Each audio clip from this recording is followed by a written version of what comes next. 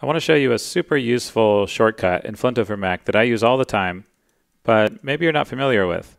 And this is a way to preview the current screen, the current behavior, or the current transition. And what I mean by that is, let's say I'm working on this screen, and I want to add, I've just added this scroll group, and I want to test it out. So if I open the preview, I'm on this screen, and I actually haven't created any links on this screen yet. This is the home screen, but I don't have a way to get to this screen.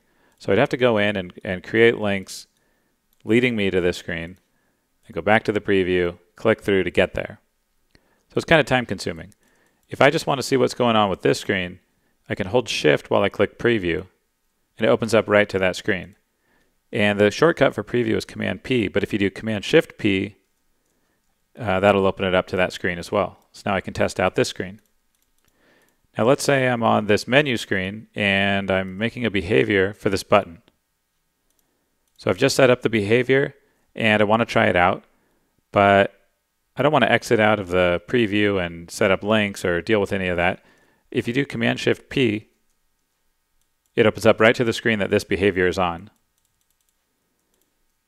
And just as you would expect, the same thing is true with transitions. So if I go in here and create a new transition, and I want to see from this screen how that transition looks, Command Shift P opens it up to the screen that this transition starts on. So I can test that out. And if I'm on this screen and there's no way to get back, remember that there's back buttons in the preview. So if you want to test out a preview, you can always, this link always exists because you have to create the preview off of a link. And if there's no way to get back, you can always use the back buttons. And the command left and right bracket shortcut keys on your keyboard also work for going back and forth. So I hope that saves you some time.